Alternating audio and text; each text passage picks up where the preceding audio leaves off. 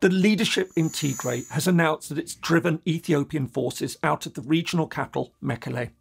This marks a stunning reversal of fortune in a conflict that the Ethiopian government had declared over just 6 months earlier. The question is, what happens now? As I'll show, the answer could well determine the future of Ethiopia.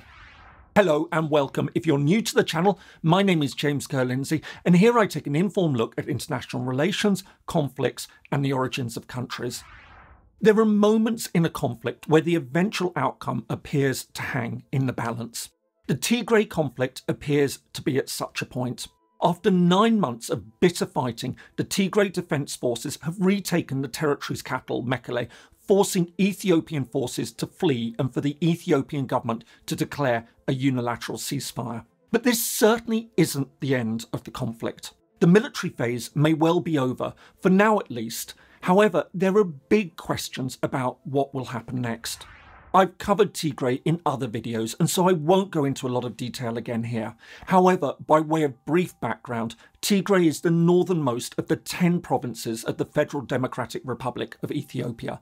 Landlocked, to its north lies Eritrea, while to its west it has a relatively short border with Sudan. Its population currently stands at around 11 million, around 5 or 6% of the Ethiopian population as a whole. The story really starts with the end of the Ethiopian Civil War in 1991. Following the overthrow of the country's military regime, a new government took power made up of the various groups that had led the insurgency.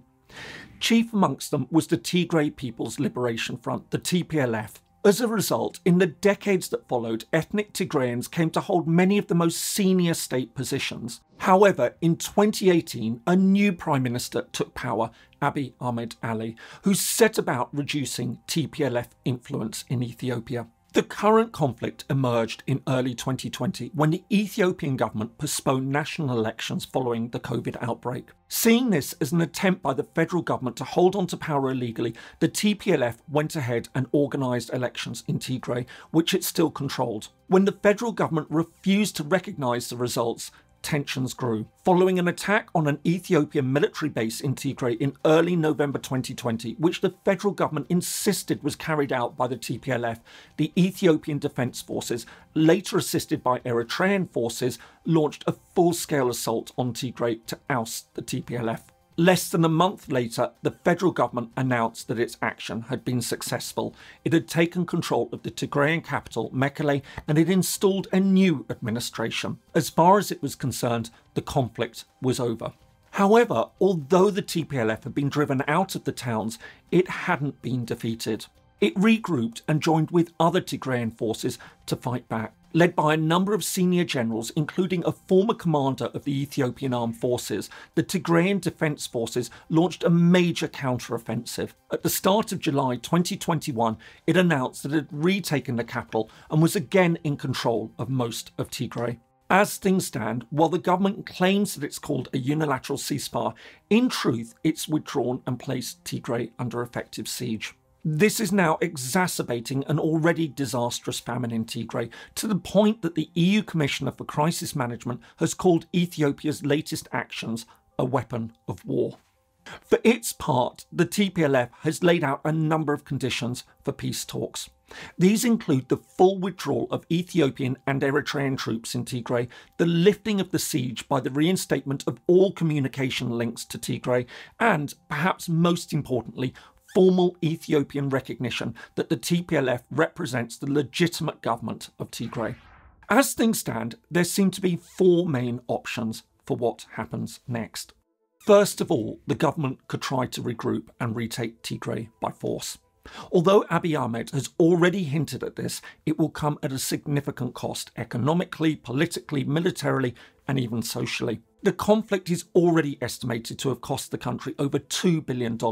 Moreover, unconfirmed reports suggest that 7 of the country's 20 divisions in its army have been lost, with a further 3 significantly affected. The Ethiopian armed forces are now severely depleted and demoralised. Regrouping will inevitably take time. Moreover, while the campaign will no doubt be popular in parts of the country where there is deep suspicion of the Tigrayans, such as in neighbouring Amhara, the region immediately south of Tigray, other parts could be watching with concern.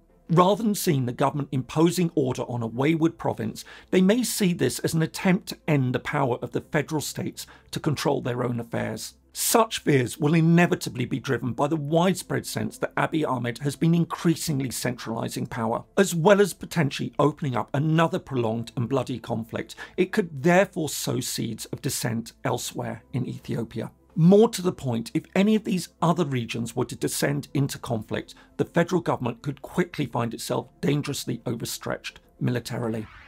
Secondly, Tigray may try to pursue independence. This certainly has keen support in many quarters. What makes this potentially achievable, at least theoretically, is that Ethiopia is just one of a handful of countries that formally allows secession. Indeed, the route to independence is clearly laid out in Article 39 of the Constitution. However, it would face significant obstacles. For a start, any TPLF attempt to trigger the process at the moment would be rejected by the federal government on the grounds that it can only be done by a constitutionally recognised administration. This could explain why the TPLF is so insistent that it's recognised as the legitimate government in Tigray, and why the federal government may well deliberately refuse to recognise it as such. But this ties into bigger concerns. There is every reason for the federal government to obstruct this. Addis Ababa no doubt fears that if one part of the federation leaves, then others will follow. Indeed, some believe that Prime Minister Abiy Ahmed wants to rescind the right to secession altogether. If Ethiopia won't allow Tigray to secede, the third option would be for it to unilaterally declare independence. This would also present serious challenges. For a start, and as I've repeatedly stressed, it's almost unknown for a territory to secede without permission and go on to receive full international recognition and UN membership. Indeed, since 1945, just one country has done so, Bangladesh. States have a deep aversion to unilateral secession. It therefore seems highly unlikely that any countries would recognise Tigray. Even though it could be argued that the Ethiopian constitution permits secession, other countries will nevertheless want to see that the Ethiopian government has formally agreed to the separation. Then there are also huge practical problems. With a hostile Ethiopia to the south and a hostile Eritrea to the north, Tigray's only access to the outside world would be the short border with Sudan. But this is seemingly blocked. Reports suggest that forces from neighbouring Amhara have captured large parts of the territory in the west. But even if Tigrayan forces get it back, it will still be a precarious link to the outside world, remembering that Ethiopia and Eritrea would inevitably block their airspace for planes trying to fly into Tigray. To add to all this, Tigray lacks what's known as a patron state. This is an internationally recognised country, usually a neighbouring state, that can provide material, financial and military support. Practically every de facto state needs one to survive. Already facing a famine due to the Ethiopian siege, a de facto state in Tigray would be isolated to the point that it would inevitably raise questions about its viability. Then again, this raises the intriguing possibility that Tigray could request independence under the concept of remedial secession. This is an untested concept that allows territories facing dire humanitarian or human rights crisis to break away. By recognising a state under these terms, the international community would be able to step in to help it on the grounds that it would no longer be violating Ethiopia's sovereignty. But to stress, this has never been done before and would require a truly groundbreaking decision by parts of the international community. This leaves a fourth and seemingly final option. Ethiopia and Tigray could try to reach some sort of peace agreement. This would certainly make the most sense for both, especially at this stage. If Ethiopia can't take back the territory by force, and it can't afford to let Tigray go, and Tigray cannot exist as a viable entity unless it secedes constitutionally, there'd seem to be good incentives for the two sides to reach some sort of deal. But this would require major compromises. For a start, the TPLF would almost certainly have to be recognised as the legitimate authority in the north, a difficult step for Abiy Ahmed given his repeated references to it as a terrorist movement. Of course, this could be eased by a TPLF commitment for new elections at some point. Meanwhile, the Tigrayan leadership could undertake not to pursue independence, at least for a specific period.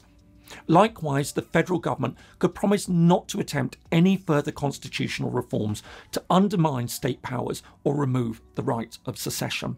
A negotiation could also be opened up on securing a truly decentralised federation in Ethiopia, as many in Tigray seem to support. Crucially, this would leave open the door to independence at a moment when the situation has eased, and it could be better for secession if that's what Tigray still wants. In the meantime, Tigray could continue to live a semi-detached existence with minimal interference from the federal government. Of course, while a peace agreement based on mutual recognition and a moratorium on any acts likely to destabilise the situation seems like the best outcome for both sides, at least for now, it won't be easy to achieve. Trust is obviously extremely low between the sides, and the situation is certainly not made easier by Ethiopia's blockade on Tigray. It will almost certainly require external mediation and strong international guarantees. But ultimately, with no really good options available for either side, a formal ceasefire and peace agreement seems the best available option for both. Despite Ethiopian claims that the Tigray conflict was over, the announcement that Tigrayan forces had retaken the regional capital Mekele has opened up a new phase in what is now quite clearly a civil war. Notwithstanding the fighting still taking place in the west, the next steps seem likely to be more political than military. While the government could certainly try to retake Tigray by armed force, this would be costly and might just push the country to breaking point. Although Addis Ababa will almost certainly want to stop Tigray seceding, at least at the moment and under current conditions, the option of a Tigrayan unilateral declaration of independence, while seemingly attractive on the surface, would also present huge challenges as things stand. And while remedial independence could be an option on paper, it would require an enormous and unprecedented decision by at least part of the international community. For all these reasons, a peace deal is the best option. The trouble is that while the outlines of an agreement are broadly obvious, the chances of securing one just don't look promising. I hope you found that useful. If so, here's another video that you might find interesting, and please do consider supporting the channel by subscribing or joining below. Thanks so much for watching, and see you in the next video.